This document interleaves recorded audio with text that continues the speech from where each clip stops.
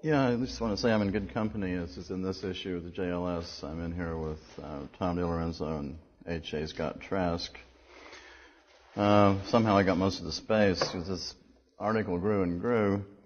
It actually developed out of two lectures I gave here at this seminar. It was one on collective security in the UN and another on sovereignty, and they kind of combined to make this very long article. And I don't claim to have answered everything. I raised a lot of questions. This article is sort of a provocation and an interrogation of some of the doctrines that are going around. And since it's 60 pages and I've got about 30 minutes, that would be 2 pages a minute. So I figured I'd better just outline it and go from the outline. I want to say one more thing. It's all sort of, I know people like to say, well, 9/11, everything changed. Well, it didn't, but it kind of had to make us focus in on what was going on in a different way, and I hope a more disciplined way. Because all sorts of claims, that's the great thing about wartime, or something they can even claim as a war. A lot of big claims suddenly turn up again, and it does focus your attention. So in a way, this article is sort of a huge footnote to Rothbard's War, Peace, and the State in this new context. So I'll begin by just saying something about the Westphalian Order, which we roughly date from 1648, the Peace of Westphalia. It's just sort of a symbolic moment for saying that at some point there came into being a European state system in which the states theoretically were outwardly and inwardly sovereign and equal in status to one another, and anybody claiming to be a state had to be recognized as part of that system. And initially this is just, Christian Europe, and everybody else is sort of outside the system, and so with regard to the rest of the world, it sort of forms a single state in a way. And now we have all manner of writers telling us this is all broken down and sovereignty has to go, the states have to go and be incorporated into something bigger and better. And the two models on offer are basically the UN and something we might call the American Empire. And I suspect some of us find neither of these very palatable, but the UN isn't looming on the horizon as much of a threat to anybody at the moment, except insofar as some great power wants to put military force behind something the UN says. Guido Holzman likes to say that the state system is essentially a cartel. It's just the most successful and largest cartel, and it's a cartel of the producers of violence in a way. And from the premise that states are equally sovereign, you can go in two directions. You can look at it internally and externally. And I think from a libertarian perspective, internal sovereignty is a problem. We don't like big claims for unbounded, unlimited power held by anybody. Now, if we're only talking about external sovereignty, the proposition that here's some bounded territory and people have arbitrarily agreed it's a state or agreed for various reasons it's a state, and nobody can impose rules from the outside on this area, this might be good. I mean, we might want to make a kind of qualified defense of external sovereignty and spend the rest of our time criticizing internal sovereignty, and so on. So I've ended up, Southerners tend to wander into the issue of sovereignty in the context of the debate on the nature of the American Union. And in the later literature, the debate is kind of limited to saying where was sovereignty located? Was it in the states or in the Union? And at some point you begin to suspect that the notion of sovereignty itself has a lot of problems built into it. And so I've shifted my allegiance from John C. Calhoun to John Taylor of Caroline, who I think is clearer on the implications of all of that. Okay, so sovereignty in this sense is new. In the Middle Ages, you have these overlapping jurisdictions and conflicts. You've got also the papacy offsetting these local rulers. But a given individual might have a layer of loyalties and hold land in a feudal way from different people. And so the one king will come to him and say, well, you've got to go help me fight this guy. And he says, well, no, I hold land from that guy too. I can't fight him. You'll have to find somebody else. So there are some at least interesting limitations. on this notion of sovereignty. Now, internally, from the 13th century forward, some of the rulers are more successful in claiming a right to tax for emergencies. It starts out as an emergency power, and they begin to gain, bit by bit, a kind of power to tax, and then this is limited by the growth of assemblies and parliaments that try to say that, well, we have to be consulted first, and so on. And with regard to internal sovereignty, there are some new doctrines working their way into the system. Roman law, the revival of Roman law, corporation law, to explain these various bodies that existed in medieval society, with the state or kingdom suddenly becoming the most important corporation and one that you maybe couldn't get out of, and various organic metaphors, and so on. And an appropriation of the Christian doctrine of the mystical body, and suddenly the state is another mystical body, and again, fraught with implications for what they can do with you. But even as we come through the late Middle Ages, no one is quite ready to claim that the king is the source of the law, the king makes the law. They all say, well, the king is under the law, and there is something called a law that's outside the king. As we come into early modern times, you have a series of theorists, Bartolus, Sassaferato, Machiavelli, Baudin, and Hobbes, who begin theorizing a kind of boundless sovereignty and a kind of permanent emergency to which this boundless sovereign is the answer. And I've come to grips with Hobbes. I finally decided that everybody loves Hobbes, and as John Livingston would say, we're all recovering Hobbesians. Well, I think Hobbes has made an accurate description of what states do. I don't think he's justified anything. I just want to throw that out. Now, there's some people who claim there's a kind of North American exception to the notion of unbounded sovereignty, that in the colonies we're 70 or 80 years behind the intellectual trends in Europe and the ability of rulers to enforce anything. And Britain itself, in some respects, is behind a continental trend, so we're doubly behind, and this is good. So the actual life on the ground in the American colonies is more feudal or federal, and those two things are analogous, and so on.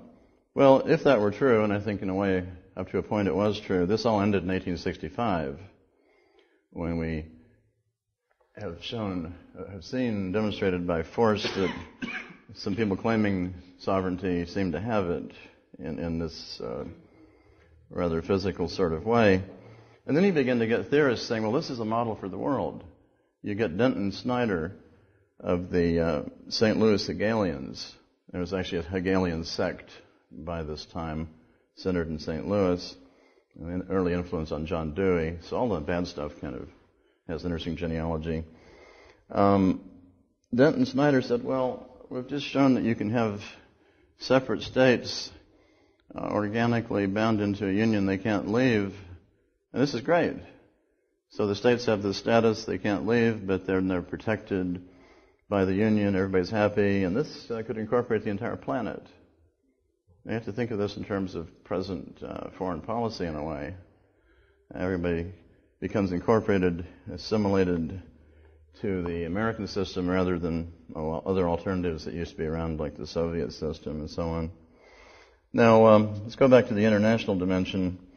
As the Westphalian order is emerging, or has emerged, the writers are still saying that there's natural law and there's customary law, and municipal law can involve exceptions from the jus gentium, or the law of nations, taken kind of literally as what you can extract if you look at what all the nations do and see what the common themes are. There'll be laws against theft and murder and so on. So there's some confusion whether natural law and the jus gentium are the same thing, but there's a huge overlap in all these writers. Well, municipal law could institute slavery, but natural law, according to all these writers, would forbid it. So there are exceptions. And then, of course, there's treaty law, so it's getting fairly complex. But as one of the authorities on international law, Martin Shaw, likes to say, international law is actually followed a lot more than we think. So there's a kind of workable dimension to this sort of state cartel. I mean, states like to get revenue out of their populace and do grandiose projects. They don't really always want to be at war, although that's an option. So the rules are quite often followed. Now, it's followed more than you think. Is it followed more than we think because of private interest reasons that just happen to dovetail with international law, or because there's some enforceability being imposed upon it? Probably, I don't know, probably the former. I don't think, barring the success of any of these really big projects, there's not any strict enforceability. So I think it's out of some combination of interest and some acceptance, for instance, of the benefits of trade and so on. So we don't want to get that far ahead yet because we don't have to deal with this democratic peace nonsense. Sure. So we want to save that and see if I can get to it. Okay, now what's happening in the law is the state system is consolidating itself and they're working out their relations to one another. And particularly when you get this sort of rising wave of state consolidation and state building from about 1494, some people date the real wave of state building from a French campaign in Italy, and severe competition in which some of the smaller political entities are eliminated from the competition, and the monarchs build or attempt to build bureaucracies to wage war, to get more land, to extract more revenue, so they can wage more war, and the process kind of is a bit circular until they reach a stopping point, reach natural frontiers, they run out of resources, nobody will lend them money. Although public debt, once that's invented, is a huge boon to these guys in the short run. Well, you begin to get a development of, there's a lot of war, so you begin to get the development of some laws of war. Now, I think initially this is rather thin. There's hardly anything you can find that you could say has much to do with law. Essentially, you get rules like, we can burn down the city if they don't surrender immediately. Well, this doesn't really seem all that consoling. But at least some rules are, in a rough and ready way, developed.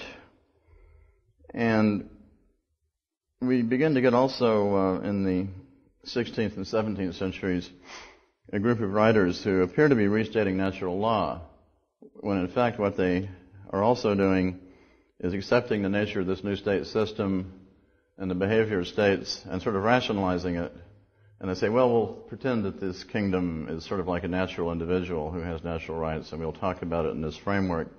So with Suarez, Grotius, Pufendorf, and Vattel, you get what appears to be a natural law approach to international law, and with each writer, there's less and less real natural law and more, in effect, acceptance of positive law, and so on. And to make a long story short, well, let's see if I can make it short.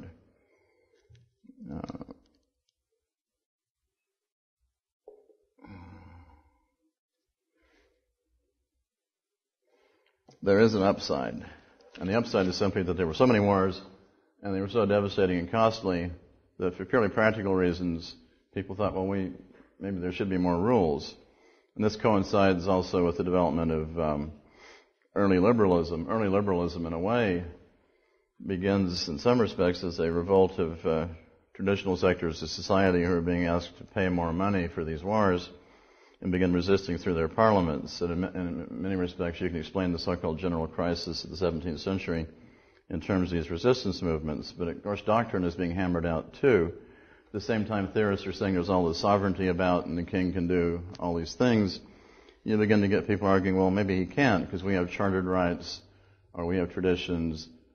And when that doesn't work, they might move on to some abstract argument about rights and so on. So you get early liberalism contesting part of the process. But meanwhile, the bureaucracy is built up by the king in all these states, and they are more successful over time, despite all the hitches at extracting revenue and enforcing internal sovereignty. And then the kings aren't needed. At some point, they really don't need the king. The bureaucracy can displace the king that created it, and you get a transition through republicanism, liberalism, and democracy. And we're all supposed to be living in some sort of eternal happiness now because we have democracy and liberalism, and we're ruled by bureaucracy. So the net effect of all of this democracy is that we're ruled by bureaucrats and a few hundred legislators and so on. which I'll refer you to the works of Paul Gottfried and John Lukács and some other people for that. And I'll say one thing about how this works. One of the interesting things when you read through the literature of the American, I'm not going to say founding, I'm tired of that word. Anyway, those guys arguing about the Constitution. One of the interesting tricks was that the Federalist Party, the guys who wanted a stronger central government, became the great Democrats. And they said, oh, well, we believe the people are sovereign. So this means you should ratify this new Constitution, and we put in a few protections, and don't listen to those anti-federalists, they have no vision, and various other considerations are adduced. But the Federalists, like Hamilton, start speaking in the name of popular sovereignty. And this was a good stroke of genius on their part. But as Gordon Wood would say, it also impoverished later American political thought pretty much forever. Because, in fact, you cannot run 13 states in any way that corresponds to any actual exercise of popular sovereignty.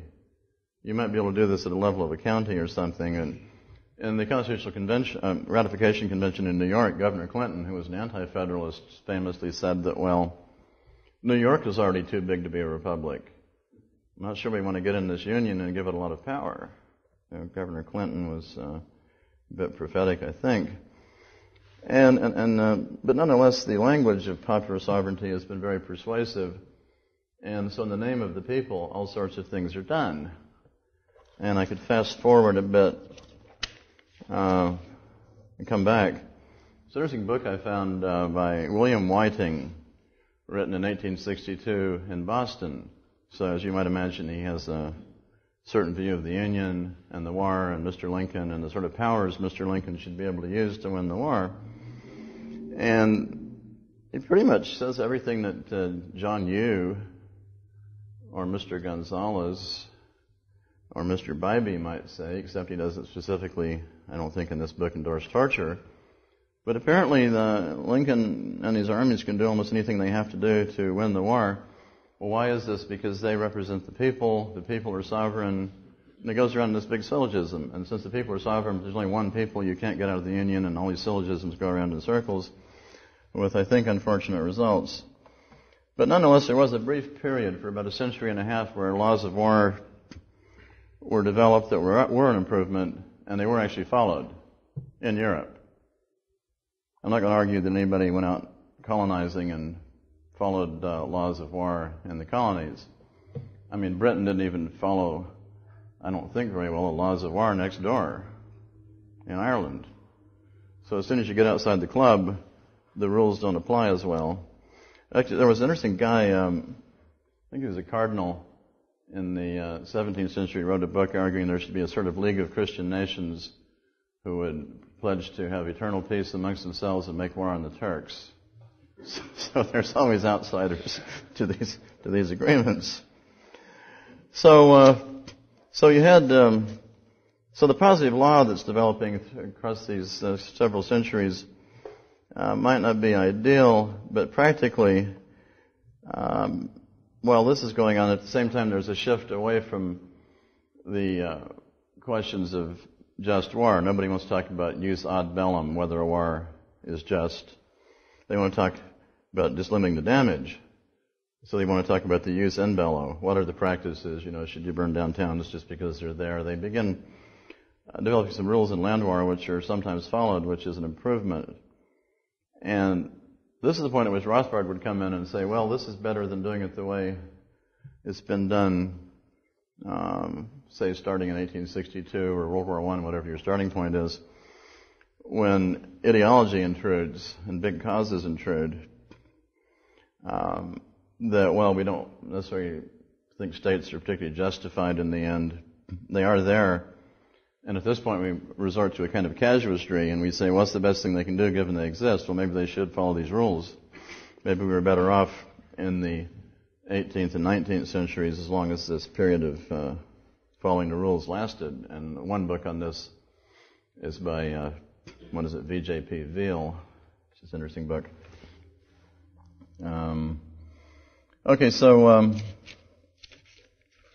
So the emphasis has become pragmatic and practical, but at least there is a kind of benefit in it, at least as long as you're fighting Europeans and not out in the colonies.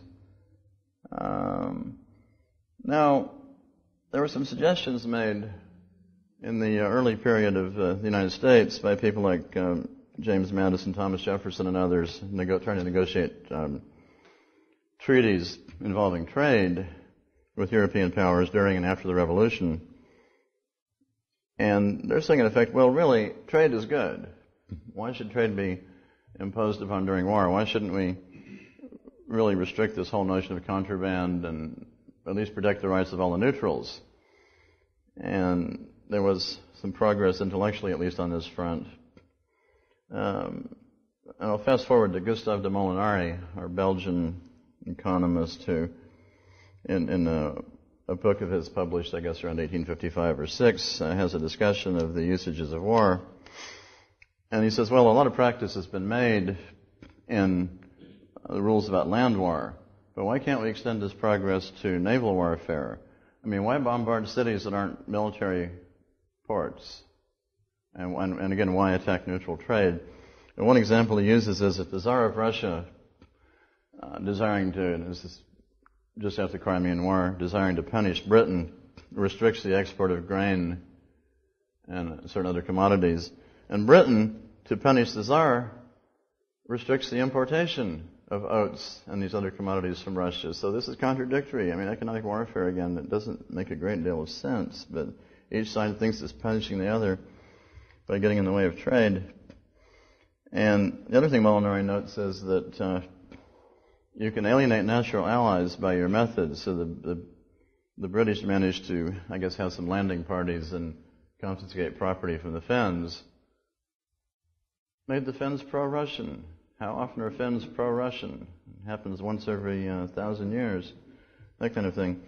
So Molinari has a nice exposition of this, and of course nobody followed his advice that the rules of naval warfare could be improved. And I'll mention one connection with respect to that, which is that during the American War of 1861 through 65, the U.S. Navy is roaming around stopping neutral shipping, looking for Confederate ambassadors, and just generally causing trouble. And the British could either protest this or they could save up the precedents. They saved up the precedents.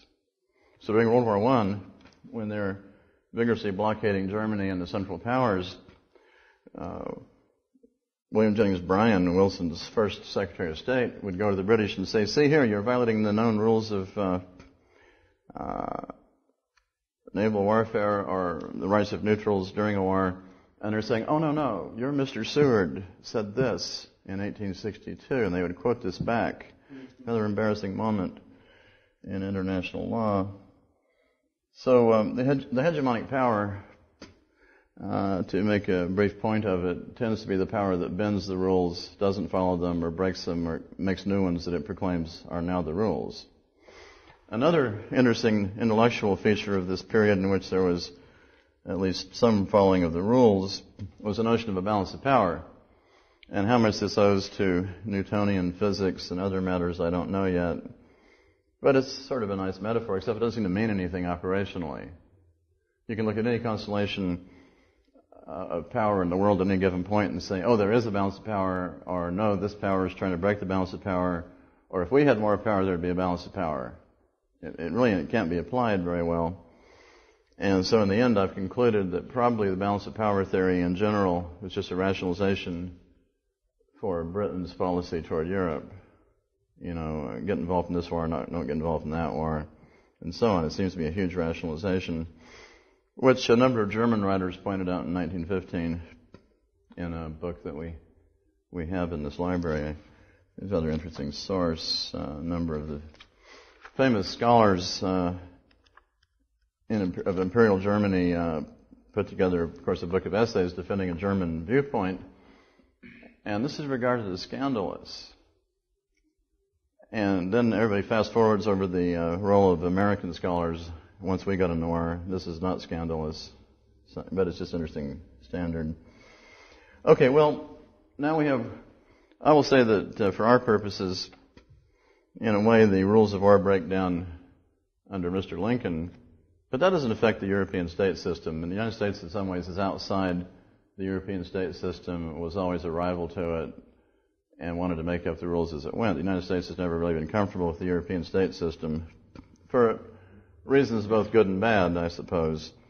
So let's just take it provisionally that the real breakdown is World War I, where the rules of war are more and more strained, and you have the starvation blockade of Germany, you've got the unrestricted submarine warfare as a response to that. You've got all sorts of interesting bending and stretching and so on. Plus, you've just got a colossal disaster, as Joseph Schumpeter said, is this catastrophe of 1914 through 18. This calls into being, or gives heart to a new school of thought. Because one of the problems with liberalism is that the liberals haven't always worked anything out. We like the 19th century liberals up to a point, but they're very divided. You can find almost any position. You can find John Stuart Mill writing an essay on non-intervention, in which it turns out he's entirely in favor of intervention, provided Britain does it, and it's done for the moral reason.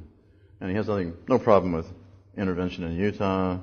He's got various examples he uses which are interesting. So liberalism doesn't give us much. It depends on the liberals. And so you've got the line of attack proposed by Jefferson, these early American writers, Molinari and others, who said, well, you'd really want to practice strict free trade and improve the laws of war and naval warfare to defend the progress of commerce. This is the way to go, and everything else is kind of gradual, but this is what you do. Well, very early, I guess as far back as Gladstone, you begin to get the notion that with all the good powers sort of got together and faced off against the bad powers, the world would be a better place. So you begin to get the germs of the idea of a League of Nations. And it goes back certainly in the direction of Gladstone, and of course our experience that has a lot to do with Woodrow Wilson and our participation in World War I. There are also a number of highly placed writers, intellectuals, and politicians in Britain, which after all had the most successful empire in the world, suddenly wanting a coalition of the good, wanting a League of Nations or a League to enforce peace and some such thing. You've got to be suspicious when the most successful empire just simply wants to be apparently adding some more material support to what it's got in order to keep it. It doesn't seem like it's entirely selfless, and so on. So now a notion of jus ad bellum, or when a war is just, comes back into play. And we'll fast forward and say, well, the League of Nations is created. It doesn't do a great deal of good or harm because the original plan isn't followed. The Americans stay out. But the League of Nations, in any event, was really an extension of the Entente Cordiale. It's basically the British alliance system with more powers thrown in and probation for those who were defeated in the late war, and the hope the Americans would come in and help pay the bills. I mean, in terms of the oil in the Middle East, once Britain decides it has to have Iraq, it invents Iraq first. It invents Iraq and has to have it, and they cut the French in for maybe 20% of the oil, let them muck around in Syria. They tried to give us Syria first. Can you imagine that? We could have had Syria. If only we'd joined the League and had it as a mandate, we could have been involved in this Middle Eastern business much sooner, helping the British as junior partners. But anyway, that's a long story. And Syria doesn't have any oil. So. Right. So anyway, under excuse me, under the League theory, and there are plenty of League theorists, even though the League itself didn't do much practical good or harm. Under the League theory, there is a new notion of just war, or jus ad bellum, but now you define it in terms of aggression. And you define aggression as somebody crosses an existing frontier that was established a few decades or hundreds of years ago by some successful empire. And so it's an attempt to freeze the status quo. Now, this may be good, it may be bad, but nonetheless, this is what it is. So it's essentially the successful imperial powers saying, okay, no more change, no more threats to what we've got. And then the Kellogg-Briand Pact of, I think, I've got it in here, 28, I think. Anyway, gets a bunch of powers to sign up and say, yes, we agree that we'll never use war again in pursuit of any policies, any of our goals. We would just renounce war. Well, again, not very operationally enforceable. It's only good later if somebody loses a war, and then you can say, well, you violated the Kellogg-Briand Pact. So now we fast forward to World War II, which wasn't prevented by the League or the Kellogg-Briand Pact, but did lead to the formation of the United Nations, which again is simply the one alliance system writ large with more people included and the defeated to be rehabilitated in time and admitted into this big collective security system. And as Ray Rothbard used to like to say, the problem with the whole collective security notion is that it's hard to ever have a small war. Everybody has to get involved.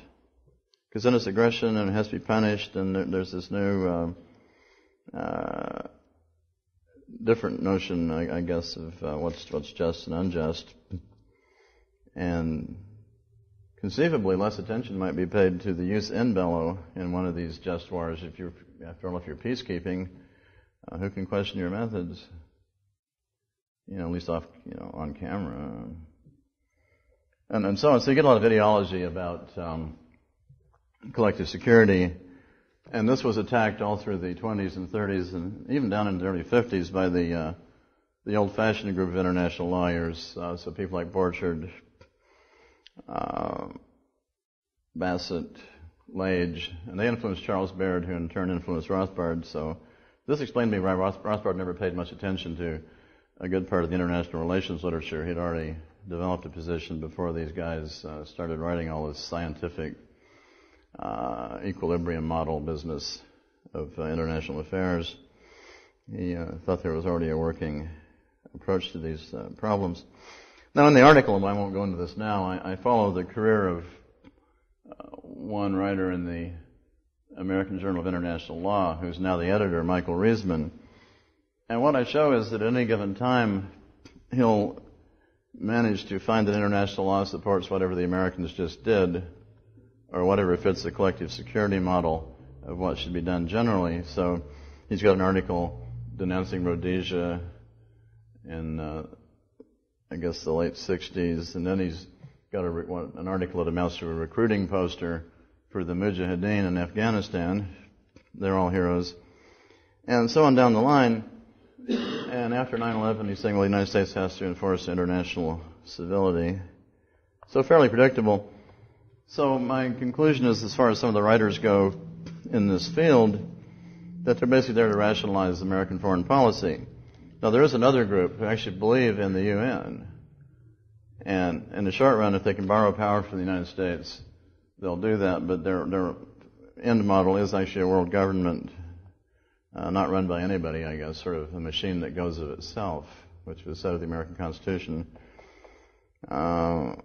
That might be bad, too. I don't know. Let's see. How am I doing? Okay. So we'll skip Mr. Riesman in the American Journal of International Law, where I think I've managed to say something about this in the article that will be interesting. And now we get another interesting doctrine, which is interesting, the timing. We suddenly find out that democracies are inherently peaceful and lovable. And democracies just never go to war. I guess unless they're attacked first. And then they have to admit, you bring cases up and they say, okay, well, it's true, this democracy did attack that power and this one attacked that power. All right, democracies never attack other democracies. Okay, so they have to retreat from the inherently peaceful thing. But then they say, well, this is all to the good, because it means, it's sort of a theorem, that since democracies never go to war with democracies, if everybody were a democracy, why there'd be no more war? There'd be eternal peace. So all you have to do is fight the series of wars to bring about everyone being a democracy, and happiness will reign. Great. Another interesting utopian fantasy, I think, but sustained in the political science journals for the last certainly 20 years, with a lot of mathematical mumbo-jumbo and statistical analysis, correlations, regressions, who knows, which might be interesting. This sort of method, I suppose, could be of some use in history on a limited kind of problem, but I'm not sure you get a predictive proposition of this kind using these methods. There's already that problem. Also doesn't fit the facts, and I've gotten into a couple of brief online debates with some of these people. Brief because you get sick of it. But Rudy Rummel, for instance, and they just really there's a catalog somewhere, and they order movable goalposts. They can just change the terms of the argument, and you say, well, okay, democracies never fight democracies. What about the Confederates and the Union? Oh, but the South is disqualified. They've got slavery. It can't really be a democracy. Well, what about World War I, when you had a wider suffrage in the German empires than you had in Britain, at least slightly wider? And, no, that doesn't count because in the German empire, the executive and the military had too much independent control over foreign policy. And we're talking about a war in which basically 4 men in the British cabinet committed the cabinet to war on the side of France, and that minority of the cabinet somehow committed Parliament, which then committed the people to all go get killed. But yet the German case is disqualified for being less democratic, and not so on down the line. In any case you bring up, they will suddenly redefine one of the parties as not being democratic, and thereby sustaining the theorem that democracies never go to war with one another. So the whole thing's become, in a way, a big, huge waste of time, but I hope people will devote some time to answering this claim. And they're confounding a number of things. Sure, there's some way probably in which with the growth of trade and communication, these societies are less likely to go to war, but I'm not sure that democracy is causing it. You could almost invert the proposition and say that certain things have happened that make it possible to have democracy. I almost said put up with it. But the whole causation thing is wide open. What they've got is a set of correlations, and then they claim the causation can only be this direction or something. Okay. Now I have also in this overly long article some discussion of where things seem to be going, and I've already mentioned that the hegemonic power, whether it's Britain in the 19th century or the United States, particularly in the second half of the late century, tends to be the power that alters the rules. So Britain will rewrite, abuse, ignore the rules of naval warfare and neutral rights in its favor and get away with it. The United States is particularly fond of having no rules restricting air power. Never signed the 1977 protocols to the Geneva Convention that try to limit the use of this wonderful military device, and so on. And what's interesting is you have an almost seamless transition from British to American hegemony, obviously interrupted by the bipolar period of the Cold War. And there's a lot more that could be said along these lines. One writer I quote to some extent makes the interesting point that the United States first invented the United Nations organization as what it hoped it would be an instrument of policy. When it didn't work, it abandoned it, rehabilitated it briefly during the first Gulf War, and then sidelined the UN again. And I've had to conclude over the years that the UN, really not my favorite thing, but I'm glad it provides a forum where some of these things can be argued, at least. I'll say that much in favor of it. Another thing that's being confounded presently is the boundaries of sovereignty in the state system. So you get a huge literature now. You got Mr. Thomas Frank saying, well, everyone has a right to democracy. It's a right to live under democracy. And he goes through what he claims are the precedents for this, going back to maybe 1919, fast forwarding. And what this seems to mean is that if there's a right, someone has to enforce it. So we're back to inflicting democracy on those who haven't felt the need for it or don't have it somehow, and so on. And all of these doctrines obviously can be used in as rationalizations of the policies that desired for a range of reasons by a hegemonic power. And so now we also have a huge literature saying, well, sovereignty is just old-fashioned, it's outmoded. Well, I don't think we have to like it, particularly internal sovereignty. But on the purely negative side, external sovereignty, the idea that if we're just here in Alabama and nobody else can come in and tell us we're doing wrong and change that. It will. This might be useful at times in self-defense and so forth. But no, this is all supposed to go by the board because now we have international human rights standards. There's a chilling article by a team of sociologists. I can't remember the names of 4 sociologists at once, but they're saying, in effect, well, suppose an island were discovered somewhere and they had not known about us and we hadn't known about them. So we go in there and talk to them, establish communication, learn how to translate things. In 10 years, they'd have a human rights commission, a feminist movement, minimum wage laws. They would adopt by imitation. Some elite would spring up there by imitation would adopt all the institutions that we have, good or bad, and join the UN. Which I thought was rather chilling in a way.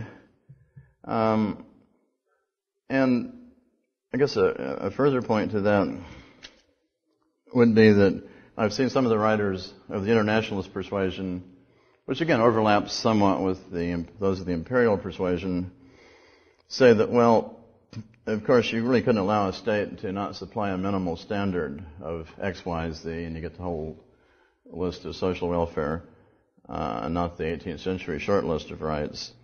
So evidently, if some state, in some state of mental derangement, adopted a laissez-faire market economy, it would have to be invaded to restore the welfare state. So the doctrine is interesting. It's out there.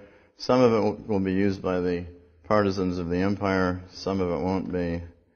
The final example is Alexander Wendt, who's an interesting political scientist who writes in this field. His latest contribution is the inevitability of a world state. And he doesn't care who leads it, whether it's the Americans gradually bring it about accidentally or the UN somehow does it. He doesn't care, but he provides a kind of rather weak Hegelian argument, in my view, why this would come about and why it would be good. So I've left things out, but I hope the article at least has raised a few questions. Thank you.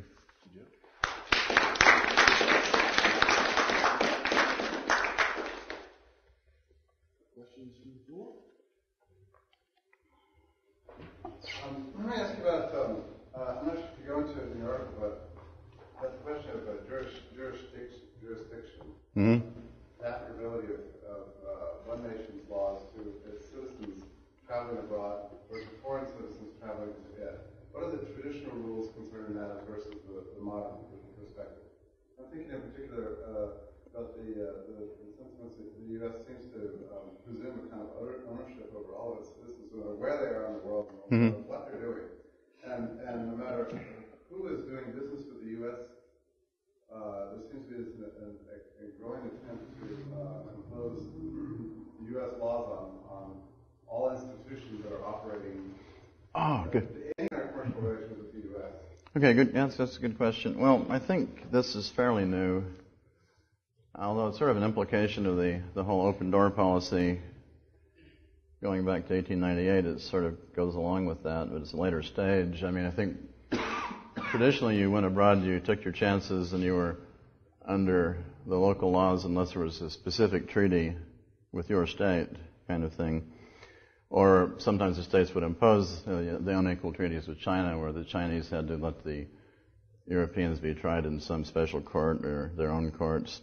But normally you're kind of taking your chances, and this claim that American jurisdiction in that sense extends everywhere, I think it's relatively new. I mean, how else could you quote-unquote, arrest Noriega for drug dealing?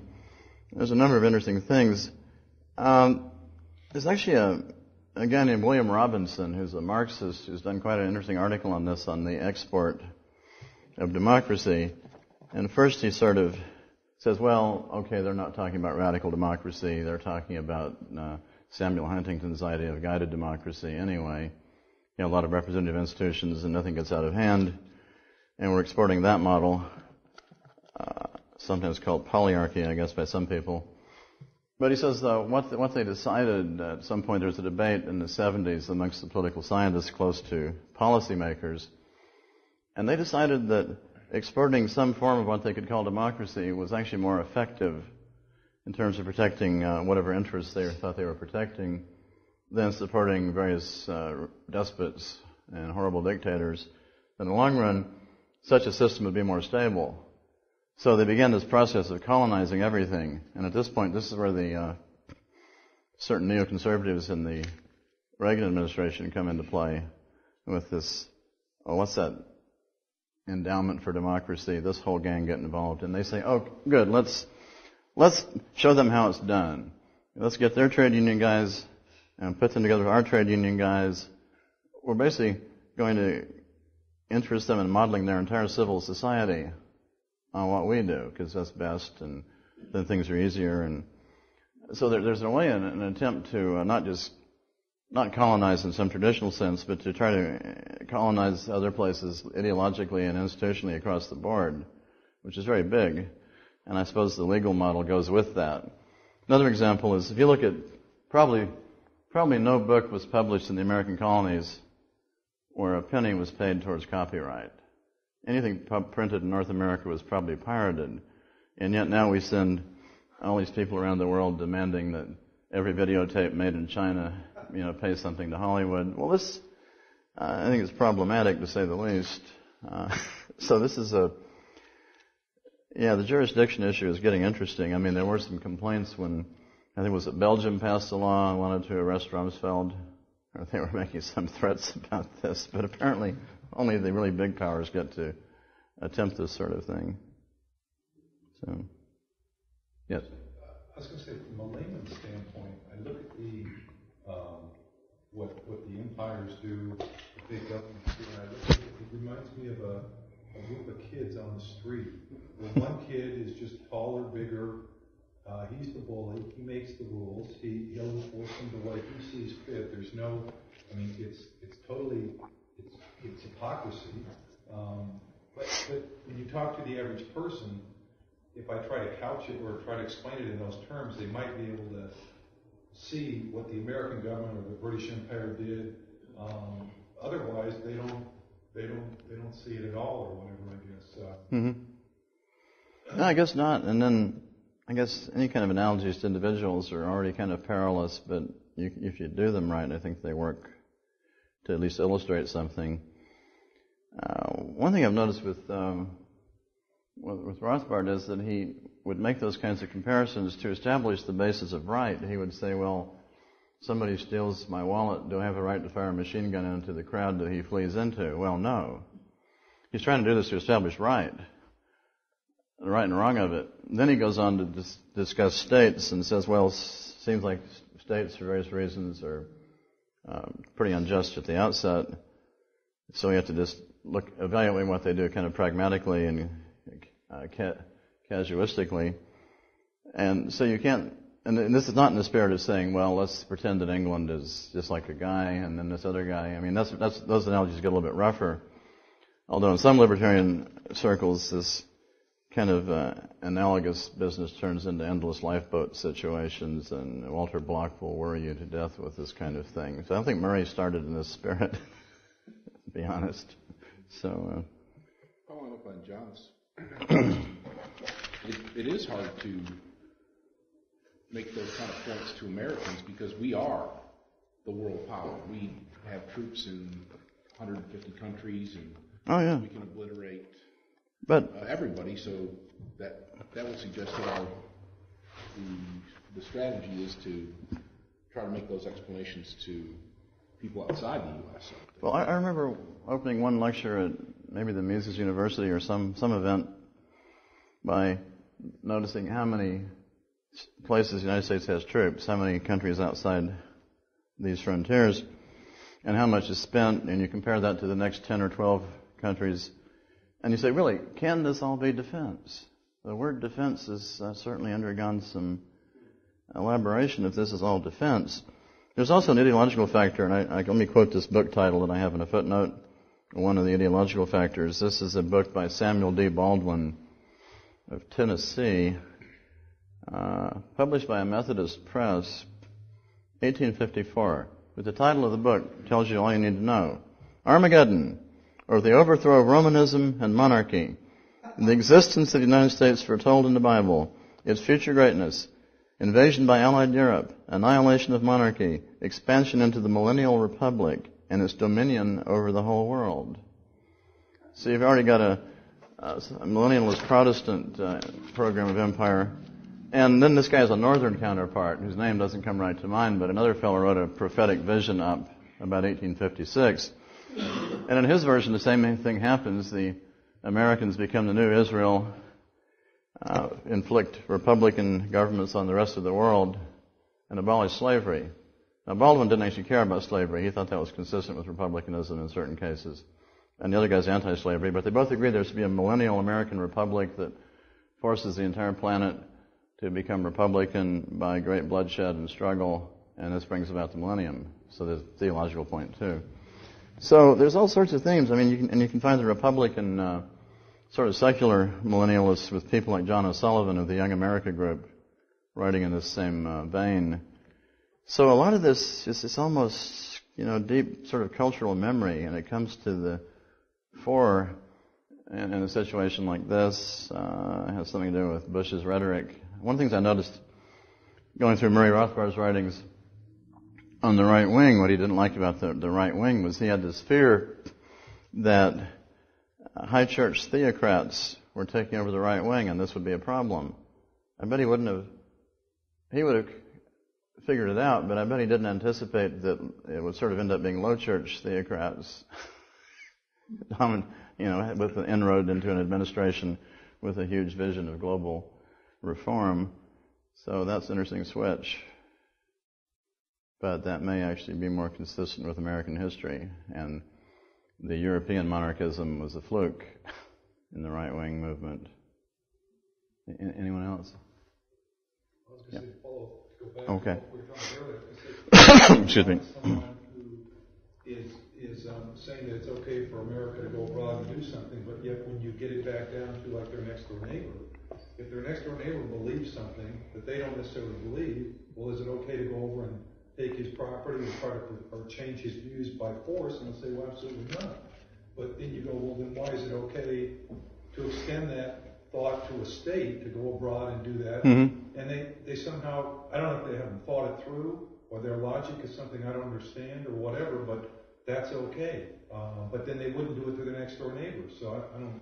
Yeah, there's kind of a blank check for American motives when they're kind of collectivized and done in our name, but that's back to popular sovereignty. I mean, we don't rule anything, but the fact that we have this notion of popular sovereignty around means that all sorts of things can be done in our name.